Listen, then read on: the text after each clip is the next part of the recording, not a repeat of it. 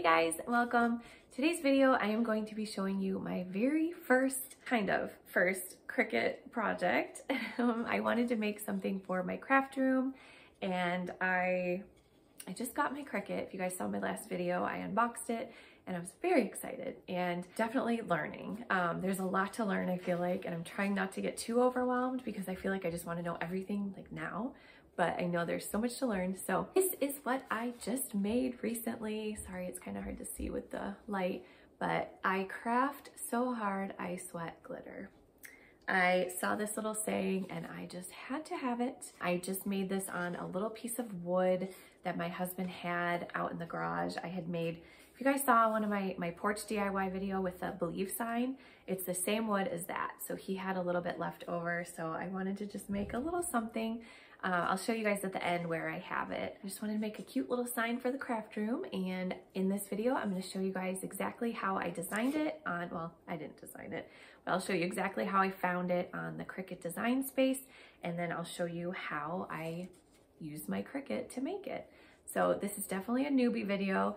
If I am doing anything wrong per se, like maybe making it harder on myself, please let me know in the comments, because I've been playing around with it a little bit. This isn't the very first thing I've made, but this is like the first big video craft that I've made, you know? Yeah, if I'm doing anything wrong or if you think anything would be helpful, please let me know. I will not be offended.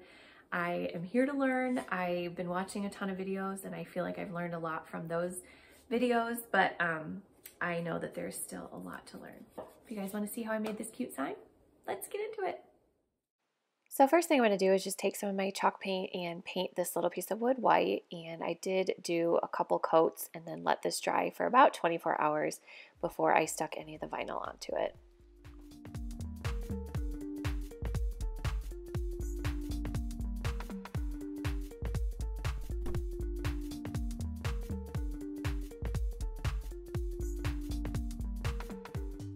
All right, so I'm going to explain this the best as I can. I'm no expert, that's for sure. So you're just going to go into the Cricut design space, and right now I'm just opening up a shape and the square, and I'm going to make it an 8x10 because that is the size of my little piece of wood, and I want to have a little template to work off of so I can see how big I need the font to be. So yeah, you're just going to go ahead and unlock the little square so that you're able to move it around, and then I went up to the little numbers and made sure that it was 8x10, and I did change it to white. Now I'm going into the images and I'm just typing in crafting, and there's going to be all these fun sayings. There were so many different ones. I could not really decide, but as soon as I saw the one about glitter, I was like, okay, I have to have that. So you're going to go ahead and insert those images, and I wasn't going to keep them those colors. I mean, not that it really matters, but so what I did was I ungrouped them all so that I would be able to move them around, and those two were still connected. So what you have to do to slice those is open up another shape, and you're going to cover the iCraft with the entire shape, and I went ahead and brought that to the back so I could see that part, and you're going to highlight both parts and then go down to slice, and that way it kind of makes, like, I don't exactly know what it does, but it does that. And so I just went ahead and deleted those two parts, and then I have the pink iCraft. So the reason I'm doing this is so that I can put them in the color that I want them to be. I wanted all three of those to be gold, and then the glitter is going to be in the pink glitter. So right now I'm just kind of going through and making them a little bit bigger. So I'm just going through and adjusting those sizes, and then kind of lining them up where I want them to be. And then afterwards you can go in and align them like with the actual computer so it's even more straight. I'll show you that in a second, but right now I am just changing the colors just to get an just to get an idea of what it's going to look like. So I'm doing the glitter in that pink, and then I'm going to highlight the other ones, and there's not really a gold color. It was kind of like a mustardy color, but that's okay. I was just trying to kind of get an idea.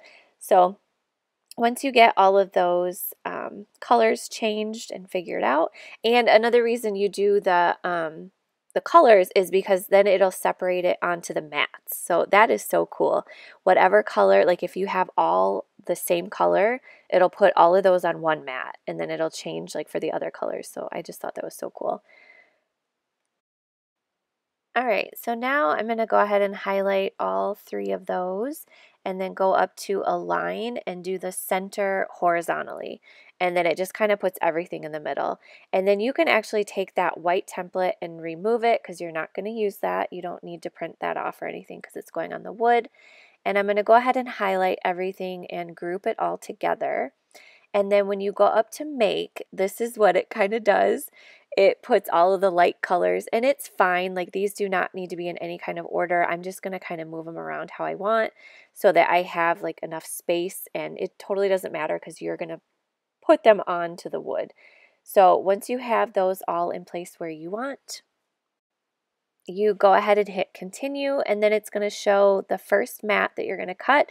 You're going to pick your material, and this is a foil, like an adhesive foil. So you're going to go ahead and pick what material it is and then hit done.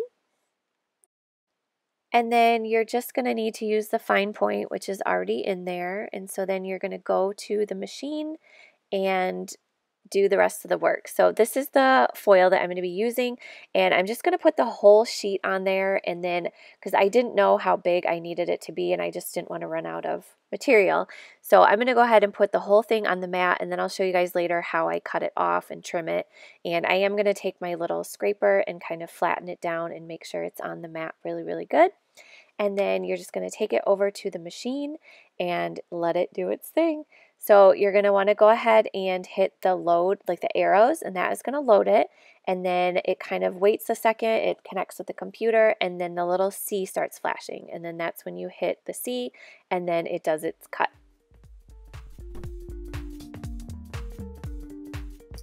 Now it's automatically going to go to the second mat, and this is the pink one. So you're just going to want to go ahead and get all of your materials ready and on the mat, and then do the same little process.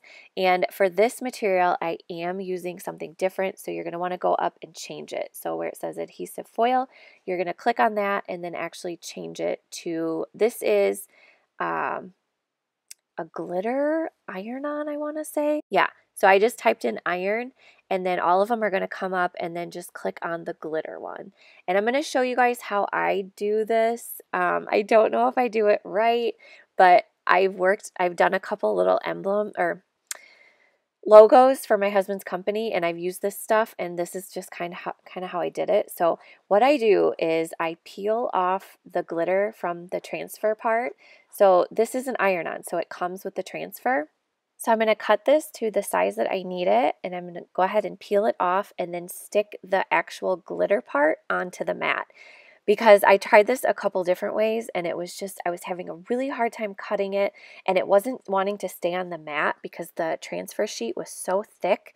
So I've just found that this is the easiest way. Go ahead and save that top piece because that is going to be your foil or your iron-on transfer piece. So just go ahead and stick that right on there, and then you're going to go back to the machine and hit the arrow button and then the Cricut button, and it will do its thing.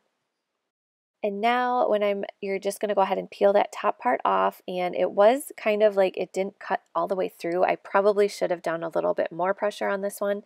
So I'm just kind of sticking everything back onto the mat. And once you get all of that peeled off, then you're going to take the transfer sheet, put that on there, and I took my little scraper thing again, and it didn't completely come off when I went to peel off the transfer, but since it was only like this word, it was all pretty much stuck together, so it came off pretty easily.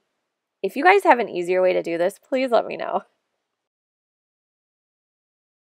So now I'm going to take the gold one, and I'm going to go ahead and cut this. So I'm taking my box cutter, my X-Acto knife, and I'm doing it very gently because I don't want to cut it into the mat. And I'm just kind of cutting around the words so that I'm not wasting all of this extra foil. So go ahead and gently cut it so you don't wreck your mat, and then you can go ahead and start weeding the letters on the mat.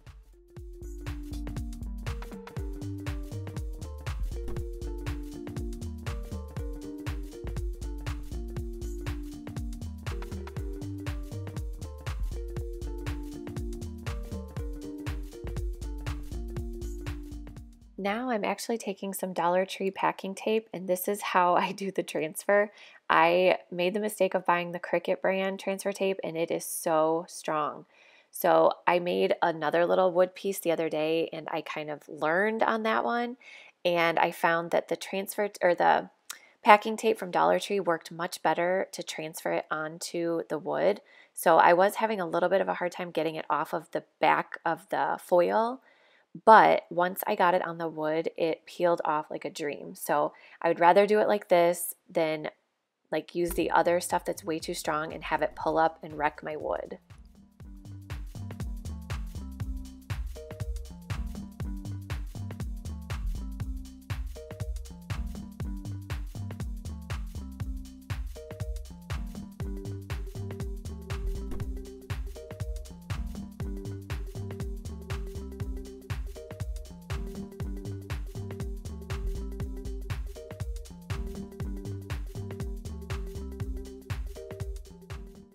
All right, now that I have all of the gold stuff done, I'm going to go ahead and do that glitter piece, and I'm just getting it to where I want it, and then you're going to go ahead and stick it on, and then I'm just taking my regular iron and I'm just going to add a little bit of heat to it.